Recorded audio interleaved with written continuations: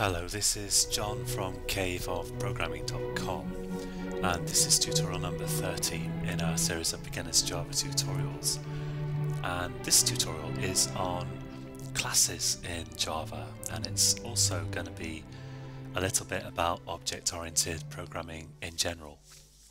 So I've got a project in Eclipse as usual, and I'm going to show you the first step again, which by now I usually don't show you in the tutorials, but I'm going to just go to File, New, Class, and I give my class a name, and I give it a main method by ticking this box, and I click Finish.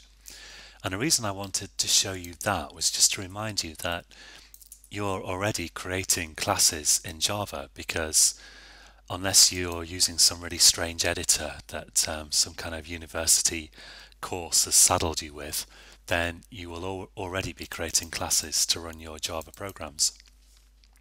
So you know how to create a class in Eclipse. You go to New, you can right click on Project as well and go to New Class and just give it a name, which the first letter should be uppercase.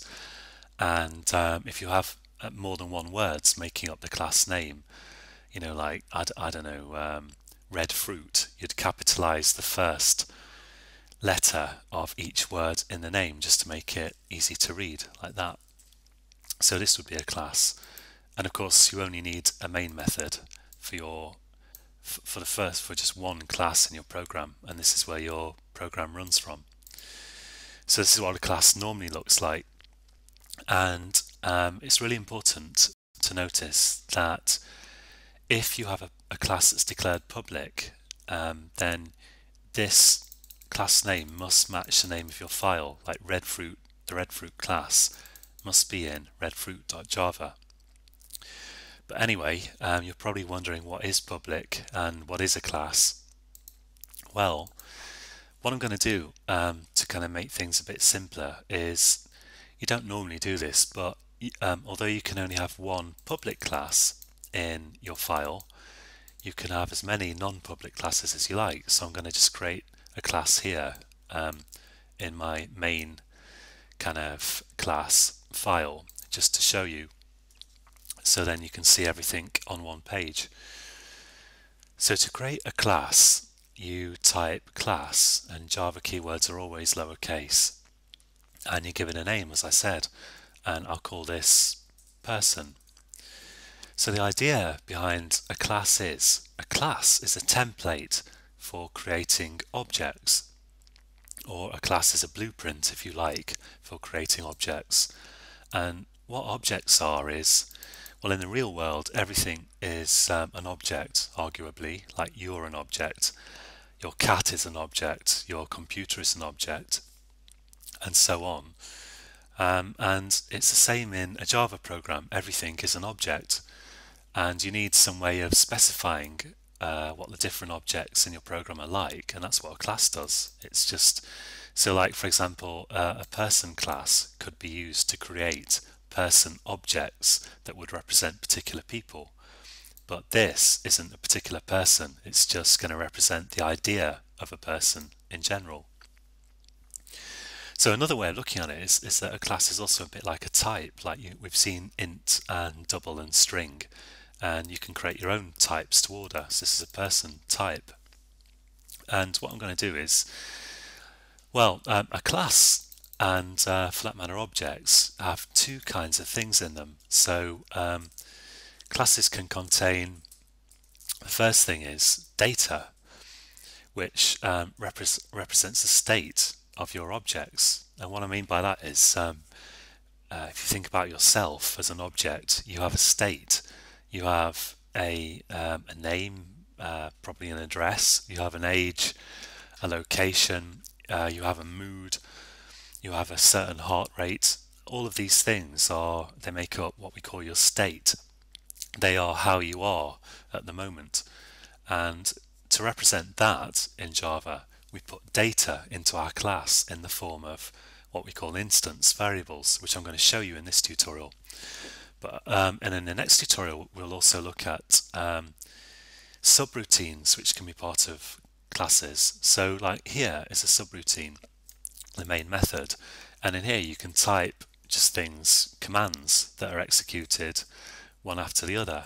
So your Java program starts wherever you declare main, and it just works through your commands in main one after the other, as you already know.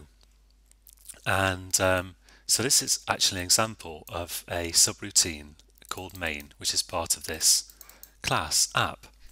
And a subroutine that's part of a class we call a method in Java, to use the lingo. So this is the main method. I'm going to show you how that works in the next tutorial, but in this tutorial we're just going to look at the data part of classes. So I'm just going to finish typing here. So the second thing you can have in a class is a subroutine which you call methods. Okay, so let's have some data in this person class. So I'll have some data, and we call the data in a class instance variables, data or state. And the reason for that is to represent data that you want to attach to an object. It's really simple. You just type variables here, like I could have string name, so that people that I create from this person class can have names. And for example, they could have an age. And in my main program now, I can use this person class to create particular person objects, or particular people, if you like. So I could say person, I'll give it a name, person1. I'll say, when I say give it a name, I mean give the variable that refers to the person a name. I don't mean this. So person1 equals, and I have to say new person. So what's happening here is, here I'm declaring a variable of type person. In other words, it's a variable that can refer to a person object. And here I'm creating a particular person. I'm creating a person object, an object of type person. And now I can refer to the name and age of this person. I can say person1.name equals, let's say, Joe Blogs, and person1.age equals 37. And I could have another person. I could say person2, have as many as you like, of course, equals new person. And when you create the person object using new, don't forget you need these two round brackets here. So to break this down once more, here's the type of the variable that I'm going to create. Here's a name for my variable. Then I'm going to set the variable equal, I'm going to set it equal using this equal sign to a new person object which I'm creating here. And to do that, you just have the keyword new, the name of your class, and then two round brackets here, which are very important, so don't forget them. And I can give person2, I can assign a value to its name as well, like let's say Sarah Smith, and person1.age equals 20. person2.age equals 20. So you can see that I'm accessing these variables up here just by using a dot after the variable name, the name of the variable that refers to the person. So it's the variable name, which I chose here, then a dot, and there's no spaces, and then just the name of the variable that I want to refer to. This actually isn't best practice in Java, but what I'd strongly recommend is, because by now if you haven't seen this before, probably your brain is bubbling out of your ears, I'd recommend just typing this stuff out for yourself. Just create a few classes. You can just create them one after the other here above your main class and give them some data, and then just create a few objects from your classes here like this and play about with the data. And of course you can access the data using the dot notation in exactly the same way, person1.name for example. And all this is actually very simple, and if it looks complicated, believe me, then after practicing a little bit it will seem dead simple. So that's all for this tutorial. and a lot of information to absorb, but really it boils down to some quite simple code, as you can see. And in the next tutorial, we're going to look at probably subroutines that you can have in classes. And in other words, we're going to look at what we call methods, of which this main method here is an example.